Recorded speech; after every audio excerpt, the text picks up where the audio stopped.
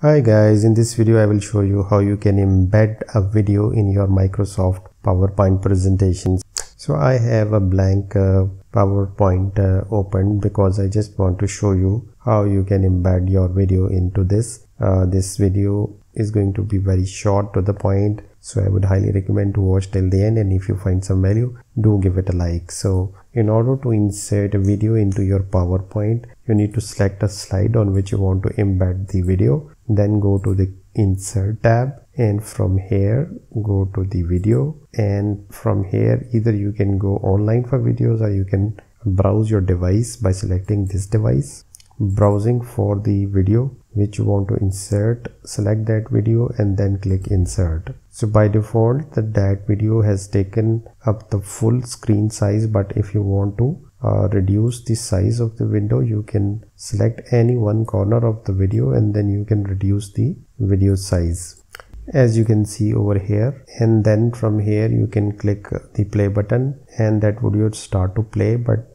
since we have to show it to our audience, you need to click the video, then go to the playback, and then from here you need to select that whether it would play automatically or whether it would be played once you will click on it. So we would just select when clicked on, and we are going to go to the slideshow. So I have moved on to this slide on which our video is embedded, and since we selected on click, so we are just going to click and our video will be started. In this video you will learn what is web hosting, what are the different types of web hosting.